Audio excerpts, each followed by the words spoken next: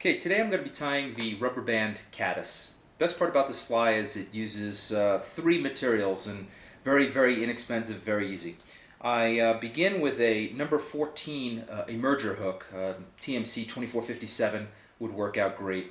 I begin with that in the vise, and I've taken some very light lead wire and wrapped, I think I got 10 wraps on here, just to give it some weight because I'm not going to be using a bead.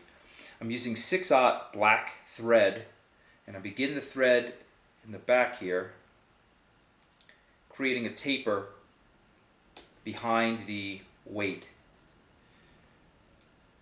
so that I've got a gradual ramp from the hook shank up to the weight. I work that back a little bit, and the first material is an ordinary rubber band. You have these around your house. Just snip it into snip the loop in half, then cut on a bias, cut on an angle, the rubber, and tie that in. Tie it down tight. I'm using 6/0 thread because I don't want it to break, and I really do have to cinch down this rubber band kind of tight.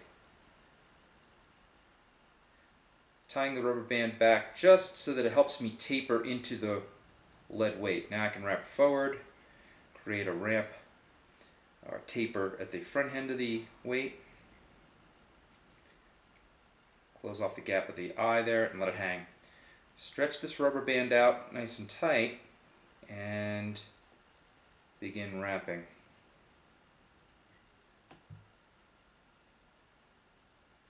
Touching turns around the hook shank over the weight. Now the funny thing about rubber bands is they will degrade rather quickly when they're exposed to sunlight. So we got a cure for that as well to give you a little bit more durability. But look how this makes a very nicely segmented body as you wrap up the hook shank. As soon as I get up over the weight, I'm going to tie it off. Now don't let go of the rubber band yet. Keep that tight for a moment. You want about 3 or 4 wraps of thread, tight wraps, before you dare let go of the rubber band and watch the whole thing unravel in front of you.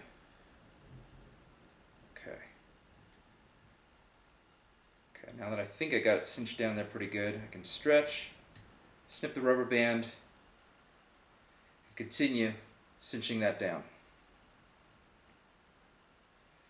Okay, next material is black goose biot. I've peeled the goose biot off, and I am tying that on, one goose biot on underneath the fly. Get a little bit longer. I want that to extend a little bit past the eye. There we go. Cinch that down tight and snip off the tip. I'm using the hooky end of the biot and using that as legs or claws of the caddis. I got another biot and putting it on the other side. Again, towards the bottom. Go, cinch that down, and snip. Next is black dubbing, just a buggy black dubbing. You can use Antron, you can use a natural fur, something with guard hairs in it. If you've got dark colored hare's ear, that might work as well. This happens to be a Antron synthetic dubbing. Apply that to the thread, keep it thin, and wrap forward. Pull your claws out, make sure they don't get bound down.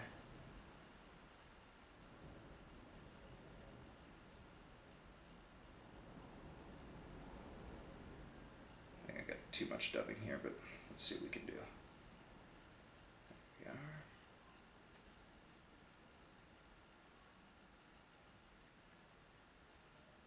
Okay, anytime you have too much dubbing, it's real easy. Just kind of work it down the thread and you can pull it off. Don't just wrap it on because it's on your thread. If it's too much, it's too much. There we go. Snip away. Whip finish.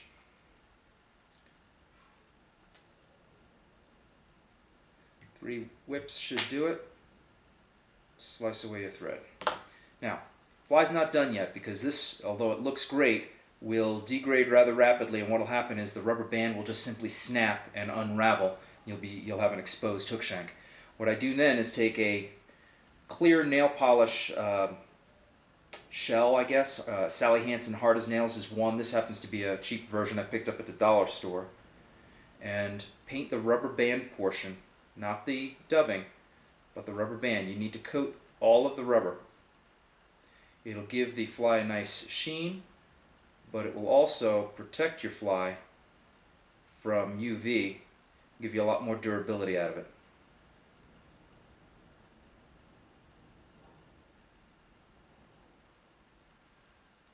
Let that dry. We got a couple fibers cut away there. There we go. And there you have it.